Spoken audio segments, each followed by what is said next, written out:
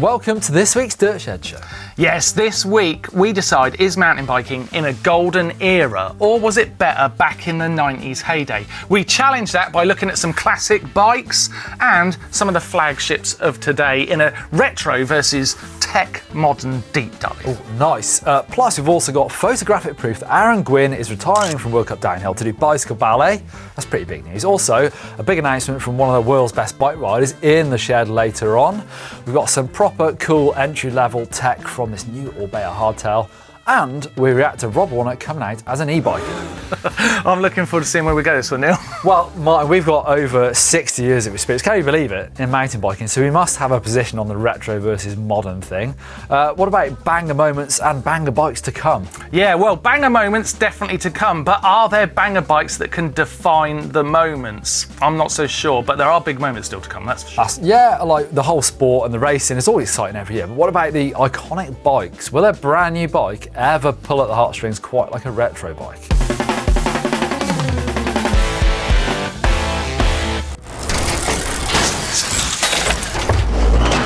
Right, later in the show, Martin, you'll be chatting to Chris Akrigg, getting his big announcement, but also getting his opinion on the retro versus modern bling. Yeah, absolutely, and it's a difficult question this week. Can mountain biking really live up to its illustrious past? Well, if we're talking strictly about tech, about the bikes, they absolutely smoke the old ones. The bike's so much better now. Geometry, one by, drop post, wheel sizes, electronic gears, don't even need those, but the bikes are just so much better nowadays. They really are, that is true, they're technical wonders, but the big question is, are they the creative pieces of art that some of these retro bikes have become?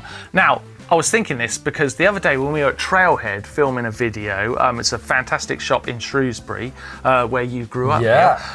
And on the wall there, they had this amazing Klein Attitude in gator fade. It looked incredible. I literally just stared at it for about an hour. Sandy, who owns Trailhead, has lovingly restored that bike. It's got a legit paint job on it. It looks absolutely amazing. And it just got me thinking, Neil, in 30 years from now, are we really going to be hanging one of these modern bikes on our wall like a piece of art? Well, they were very special bikes back then and expensive back then anyway. But I guess the direct comparison is my latest bike, my newest Orbea Onna LT that I've just done. And I've also made this custom, so on the Orbea Myo thing, you can choose your paints. I've got it raw carbon matte, gold stickers. It's exactly how I want it. I love it. And would I hang on my wall in 30 years' time? Maybe. I don't agree. What I'm saying, are you seriously saying to me that someone's going to come into your house in 30 years' time and go, oh my God, Neil, no way, you've got a 2022 Orbea Onna on your wall? I don't know. It's like nostalgia. Nostalgia's great. It's not as good as it used to be. There's my joke. Love it. But it's because we grew up mountain biking. Those bikes at the time we lusted after, and now we're old enough we can afford them. We think, oh, I'll have that. So have we shuffled along, and now the kid who buys the Orbea Onna now in 30 years' time goes, oh my God, that was the bike that I dreamed of, and maybe didn't get because he couldn't afford it at the time. Get your point, get your point. You're saying that you had an Orbea Onna, you might have an Orbea Onna on your wall because you loved it, nostalgia. But what I'm saying is neither of us have ever had a Klein. But we'd put a Klein on a wall because the bike has become iconic and it's just beautiful. And I'm not sure that a bike these days could handle it. I actually agree. I think it's kind of like the classic cars. You lusted after them and they're a beautiful piece of artwork, like a classic Yeti, or dare I say the word Cannondale. Yes, they were a beautiful piece of kit, and I guess if you can find an immaculate one, I would have it now. So it's hard to compare those old bikes. Anyway, you'll be chatting to Chris Akrigg in a minute. Yes. Get his opinion, but first to Tom with the news. What's up, everyone? So much news, so little time. Only headlines this week. Let's go. First up, Jared Graves, who after a 20-year elite career is finishing up on top with a national title win in the short track cross country. With 14 years of racing for Yeti under his belt, he'll be settling into a new role as the Yeti Fox team performance coach. Anton Cooper and Sammy Maxwell have clinched wins in the New Zealand National Cross Country Championships, and George Brannigan and Jess Blewett have done the same in the downhill. Christian Rigel has signed for Specialized, bringing his signature BMX style to dirt on the big bikes. Toff is definitely looking forward to his inaugural edit. There's also a new KTM Vittoria XC team with Lena Garolt, Maxime Loert, Matthias Guy and Tatiana Turner. A new team to Enduro also, Raw Bikes and the Level 9 Gravity team composed of Torben Drach, Chris Durkham, Helen Weber and David Hovath. Also, Jenny Rissberg and her Team 31 will be riding on Ibis bikes for the next few years. It was Red Bull Valparaiso Serra Abaggio last weekend. With some slight tweaks to the course, the racing was closer than ever. Between first place and last, there was less than 30 seconds. Between first and second, though, just 0.04 of a second, with Pedro Ferreira just clinching it from the downhill urban specialist Thomas Slavic. A few new bits of tech for you now. Ride Concepts have launched their 2022 collection with the new Talac shoe with D3O in the insoles and 3 different levels of grip. Pivot have released a new bike to the lineup, the Shadow Cat, which immediately wins the Sickest New Bike Name of the Week award. 140 travel in the rear, 160 up front, 27.5 wheels, relatively short, steep and lively, which makes a difference. Nice short chainstay and live valve compatibility. Eminent Cycles have also released the Haste, 29-inch wheels, longer, lower, slacker for enduro purposes, a linkage plate to change between 140 and 160 of rear-wheel travel, and a high pivot design. There is also a new lever for the Hopetech 4s, which can reportedly provide 30% more power, and Abus have just announced their new Modrop all-mountain helmet. Obviously, check out the tech show with Doddy and Anna for more on any of those every Wednesday on GMBN Tech. For now, though, let's catch up with Toff for the sickest thing. Right, this week's sickest thing has to be this super duper technical trick from Brady Tweedy. It is a nose bonk to tail bonk to bar spin out, like head explosion. I mean, like, not even is it like the most difficult thing ever, because like if you come up short, you're gonna like go over the bars. If you miss it, you would like anti-pop. And then you're gonna hit your back wheel, but like if you push into that, you might just like loop out if you miss it, or case it and go over the bars. Like super duper difficult, but also what an absolute genius for even like thinking that one up. But yeah, go check out Brady Tweedy. He's one of the sickest up and coming riders right now. Yeah, that's my sickest thing this week. Time to go back to the shed. What a treat. Christopher Akrigg on the Dirt Shed Show. We've had you on the Christmas show before. Yeah, it's a while ago. That's a long time ago, but we've never had you on the Dirt Shed Show proper. How does it feel? Does it feel good? It's good in here, isn't it? It feels something. It's not too bad, it's not too bad. Man, we've got a big announcement, but we're not going to do that yet because I want to get your views, because you've been riding for such a long time. So Chris has been a professional mountain bike rider for 20 odd years. A lot. A lot. A lot. Yeah. So you've seen, and you're still going. That's the difference. Just about. Me and Neil, long gone. You're still going, right? So you're right in the midst of it. Like, mountain biking has had its heyday in terms of the iconic bikes. That's what I'm saying today. Yeah. Right, I'm saying those iconic bikes are hard to beat. And Neil's suggesting that maybe the bike he's got right now is good enough and iconic enough already to like stick on his wall. I don't believe that. What do you think? Think about one of them old bikes. Really? Yeah, I was saying to you earlier though, like when I went to the Malverns, I didn't go anywhere else but like, you know, the retro stuff. I'm like a retro type of person. I like retro bikes. What would be your favourite retro bike? Oh, that's a question, isn't it? Do you know the Climb? The Climb is like iconic, innit? Yeah. That's the one, I think. It looks so different to everything else, and I think it's really where mountain bikes started to get its mojo going. Yeah, like, I always remember like magazines from back then. You're always looking at that bike. You wouldn't flick past that, would you? That's where you'd stop and go. Yeah, they're blooming nice. They're blooming nice. I guess there's also, let's say that the retro bikes are winning here, right? And they're beating out like the modern tech bikes. Yeah. That's what we've decided. But is mountain biking about to hit a new dawn with the e-bike? You're one of like the early exponents of you're one of the first people making e-bikes look good. Thank you. Look not good, cool. Like, oh, they're cool. I thought they were for old granddads. Yeah, no, they're cool. I think it's already started though, hasn't it? Like, yeah, it's happening. But I think we're at the dawn of this new thing of like where you suddenly realise, we're going to talk about in the show a video of Rob Warner coming up later on. And in that video, you see Rob Warner going to places on a bike he wouldn't go. Yeah, well, what did you say? He fell in love with mountain biking. Yeah, it's a great video. It's great pretty video. massive. And that makes me think, are we at that point where people from outside the sport are starting to look in and see something that would do, a tool that would take them to places like when we first saw a mountain bike, like that I could go up a mountain on that. Yeah, I think people will think it's making it more accessible, I think, to some people, and maybe a little bit more appealing. They're probably seeing some people at the side of the road struggling, and then thinking, do you know what, a motor seems like a good idea. Yeah, and it just makes it so fun. Yeah, I mean, it's like I was saying earlier, like off camera, like I struggle sometimes to go down to my garage and think, ooh, It's a tough choice. And that's when you know they're good. Yeah, that's it's a tough choice, yeah. So me and Chris have done a podcast earlier on today where we talked about that a lot more, which is a lot of fun actually. And we talked about umpteen other things. So the link to that podcast is in the description down below. So head down to there if you want to hear more from us talking about all sorts of things, including what we think about e-bikes and each other. Boy, we got into it, so check that out. But for the big announcement, I'm so excited about this because I did this. This is my doing. I'm very proud of it. The Global Bike Festival is happening very soon. It's coming up in June, and we're going to go out to Sailback and ride. And guess who I've taught to come along and ride with you guys if you come? Only Chris Akrigg! Oh my God, it's going to be so good, isn't it? We've been deciding what we're going to do. Yeah. So talk us through what you're planning a group of people to come and do with us. Yeah, I think we've sort of been on the fly a little bit. We're getting it.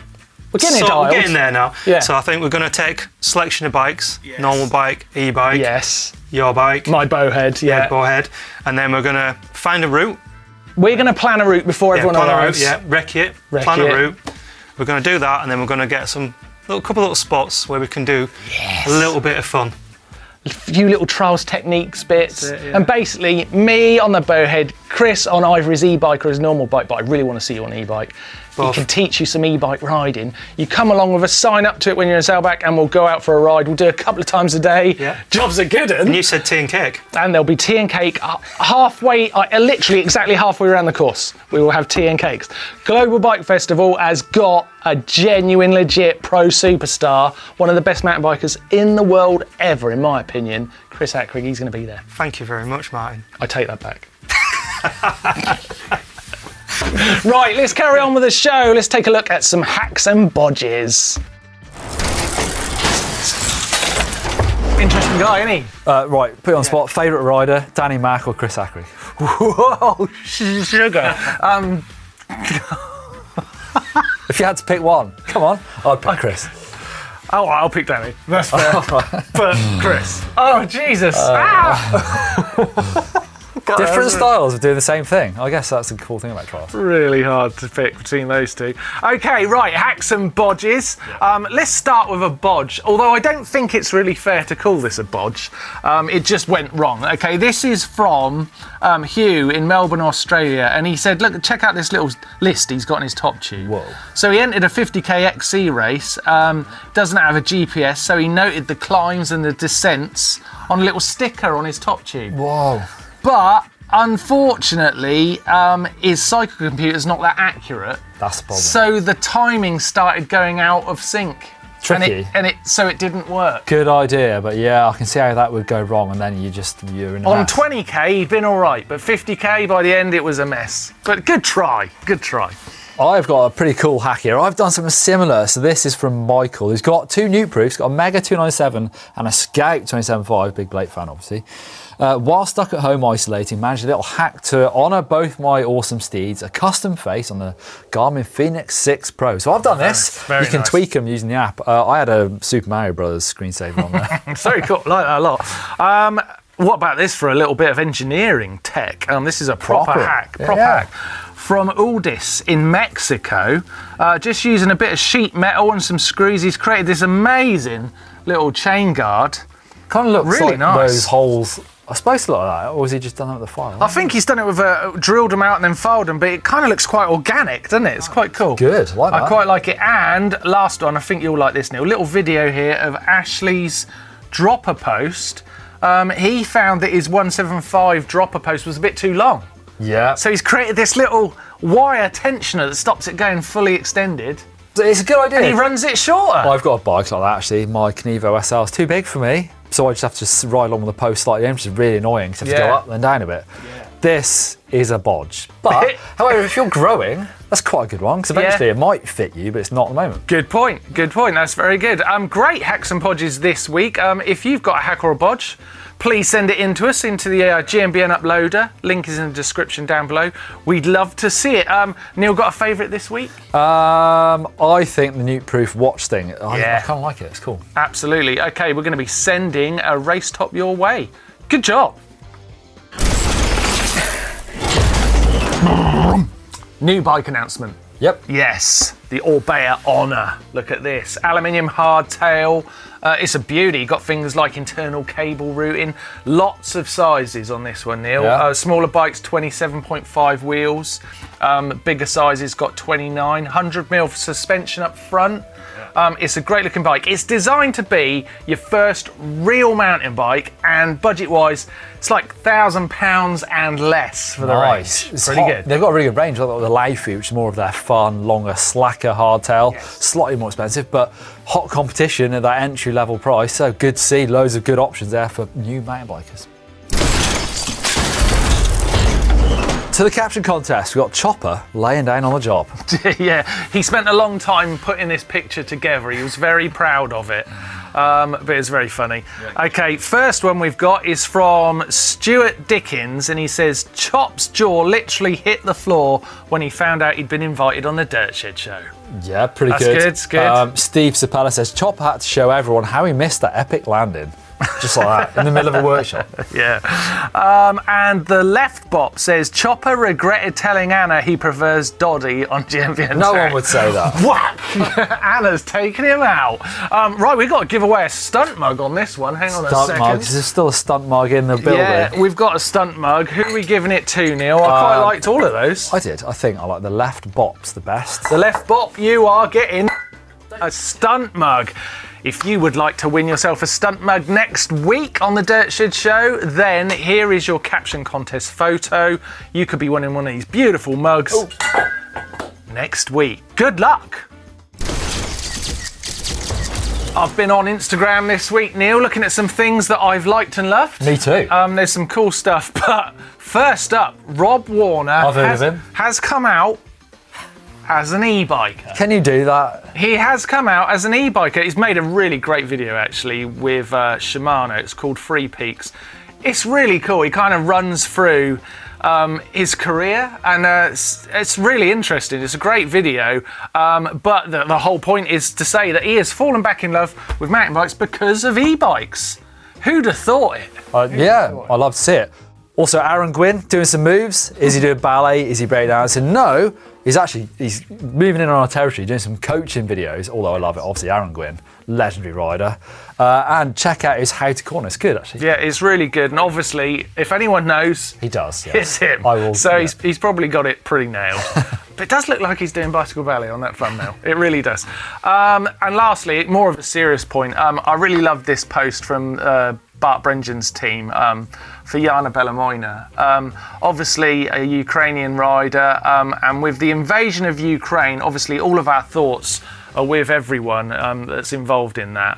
It's a terrible time, but it really makes you think, someone like Jana and her teammates who are out on the tour, riding their bikes, but also obviously thinking very hard about stuff that's going on back at home. So our thoughts are with all of you. Okay, coming up on the channel, we have got some amazing videos, but just in case you missed it yesterday, we've mentioned it earlier in the show, we went and took over Trailhead Bicycles. Didn't we do well? It was fun. Did we do well? I don't know if we did well. Well, they sold some stuff. It was a great video. So if you've missed that, go back and check it out. It was out yesterday. It was a great video and we had a great time. Also, whilst we were up in my old haunt, I took Blake and Rich to the woods and we sent our bikes off some sweet jumps. Nice. And I tell you what else I'm looking forward to, because we're talking about great pieces of artwork today, like that Klein and the Yeti and so on. Rich has been doing his own pro paint job, and he's done a video all about it, so I'm definitely looking forward to seeing that. And I'm surprised. It's like the frame is upstairs. I'm surprised. Yeah. Really? It is. Do you think it's better or worse than I thought? I think it's, well, if you've said surprise and your eyebrows went up, I think it's better. Yeah, it's pretty good. It's the Bike Vault and oosh, getting them on. We're coming in hot. We really are. Check out the photo. This is amazing. This is Phil's Yeti in Wellington. Neil, that is a lovely looking bike. It's a rainy day outside, so I did what any self-respecting mountain bike would do. Sat down and stared at my bike in the garage. I did that. That's what it needs. I wasn't sure super everyone nice. does that, but I do that quite a lot. That is a banger bike. Was that a DVO rear shock? Whatever, it's a beautiful picture of a beautiful bike. Yeah, it's very, very good. And it's Quite the start. Next up, we have got Graham Stanton Switch 9er. The post. This is in Parkland. Got the maximum drop post you can ever get on that. Yeah, I like that actually. It's handsome. Misty blue. It's a handsome bike. Hope Fortis 30 wheels. Those are Hope bits. Over in Australia, SQ Lab Bar, 200mm drop post, holding up a custom kangaroo leather saddle. How do you feel about a kangaroo leather saddle? If it's leather, it's got to be something.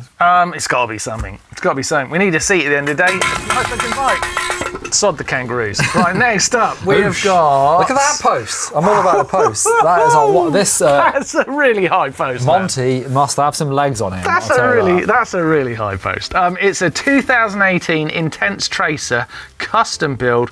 It's very nice, but the seat post... It's 240mm. I did not know. That is a one-up 240mm dropper post. Come on, man. That's too big. Because this is a 27, must be 27.5 wheel. Yeah. Yeah, DVO front forks and rear shock. Yeah, it's a great looking bike. There's the bell if you want to ring it. It's nice.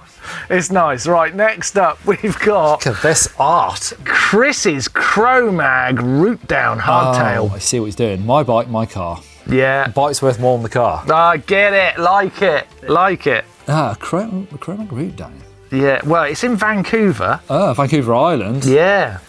Riding the skinnies, no doubt. Now, Doddy wouldn't be happy because this isn't drive side, so it's not legit. It can't get a super nice. Really? No, he gets quite cross about it, but I think it's a good looking bike. I think it's a good looking bike. I think it's nice. Yeah, but Doddy would be down. It's like a ton of bricks. Oh, wow. Retro. We're talking about, see, this is where, this is a retro bike that I look back and think, wow, yeah, it rode like crap and didn't look that good This is my point. I think this bike, this Trek was it Y11, the Y-frame, wasn't it? Yeah. From Kevin. URT designs are terrible. Yeah, well, I mean, it's in great condition, but this is a bit like what I think any bike from these days would be like in the future. It worked, it was used, people bought them, but was it really a moment in the sport? Well, not really. I would have lusted out after that bike at the time, but now I don't. No, exactly. Exactly. You agree with me? Nice. Massive bar then, so I'll say. It is a lovely retro build, so I think it's probably at least a super nice. Go on then. Crazy. Look at that. That is nice. Where did it start? It says Kevin's 2021 Trek / 9.9 P1 X01 Axis. Of course it is. Finished new build after waiting for new parts for months. Ooh, well, that is tough going building. Doing a custom bike at the moment must be hard. Phil Neal's going to ring a bell. Oh, well, it's got Michelin tyres, 36 volt. Is that a stock paint job? I guess it is. Looks like it's got those really fancy Revit grips. That is a spendy build with the Axis. I think that's a very good looking bike. Very nice. Right, Andrew next with his AMP B5. AMP Research. Remember when they had the lead, what do you call it, with the fork on the front as well? I know what the one you mean. You know who used to ride one of these? Ed Mosley, Tracy's brother. Yeah, and he rode it well. He did ride it well. Massive Rooks. So I had one of them, not as big as that, yellow Rooks. Yeah, that is a very long If you couldn't afford a Synchros, you got one of them. Yeah, it's got it all going on. I really like those sort of like bolt-on rear seat triangles. That sort of reminiscent of middle San burn Andreas. cranks. Yeah, true. Middle burn cranks, you had to have those. Yes. And a Judy SL up front. That would have been a spendy bike. Yeah, very spendy and very nice. I'm going to give it a super. Very nice. And we've got a lovely fatty here. It's a Quest Flurry. Flurry from Jeremy in New Brunswick, Canada. The perfect place for it is. That looks like fun, doesn't it? It looks like it's cold enough that the bike isn't like sinking into the snow, so you can bomb around. Like the idea of that. Fully rigid as well. You don't really need a fork on it. And I love those rims, those big sort of like smooth rims. They look beautiful. I'm going to ring it because I think that looks well good fun. Super nice. We've all got used to fat bikes. And lastly, on the Bike Vault this week, we've got Oliver's custom-built Merino Vader. Vader in Hungary. It's very nice. Another custom build, I designed in bike CAD during spring. What? Wow. I ordered a custom frame, so they must do the angles for it. I didn't know that. Wow, that's cool. I built it up myself after Christmas, and now I'm enjoying the hell out of it. It's got a 62.5. Head tube angle, whoa. Whoa. That is slack. That is slack. That is It's really fair to say it almost rides itself while I skillfully hang on. Yeah, every turn kind of pulls you forward, I bet. He's also got a custom head tube badge as a finishing touch to this Sith Lord. What is Sith? Are they goodies or baddies, Martyn? They're not good. Oh. They're not good. So does that but mean fortunately, they have all been wiped out. They're gone. It was a bad long time ago. Was it a long time ago in a galaxy far, far away? Apparently it was. Great bikes this week in the Bike Vault. That last one was a super nice as well. Well done, Oliver. If you've got a beautiful bike, of course you have, send it in to us on the GMBN uploader and it could be here next week. Getting the old bell rang for it. Get involved. Great show, and thanks to Chris for giving us his time. It was really interesting to hear his side of the retro versus modern idea. And of course, if you like that chat, remember I did that podcast with Chris. That's up on the Audio Boom.